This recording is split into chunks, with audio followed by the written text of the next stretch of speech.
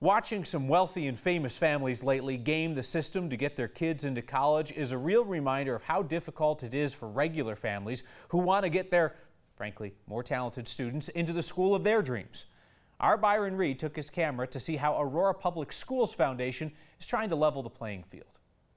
I thought it was only 1 year. Hannah Fantanhoon has been doing plenty of thinking. Yeah, it's really stressful. About her freshman year of college. Making sure all my requirements are finished before I get to GW. Hannah just graduated from Rangeview High School and is going to George Washington University in the fall.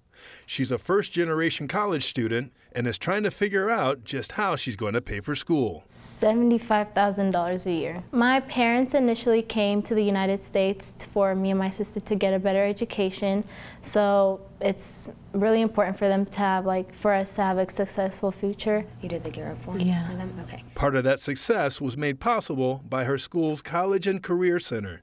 It's run by the Aurora Public Schools Foundation to help students with information about scholarships, college application requirements, and financial aid. The students of Aurora come from a really diverse demographic. So over 130 countries, over 160 languages. We've helped over 10,000 students since 2014, and on average we're seeing about 2,500 students come through our centers. The group says they want to create equal opportunities for all students in the already competitive college admission process. We do know that for every $1 that we invest in a college and career center, we're unlocking $100 worth of potential scholarships for students. It helps the playing field in the sense of our students are exposed to opportunities where they can apply to more schools.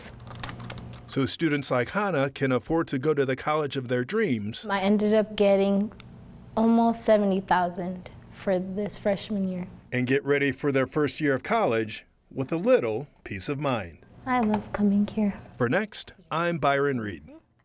Foundation just got a $75,000 grant from Wells Fargo to keep going. Right now, there are 4 college and career centers in APS high schools, planning another one for next year.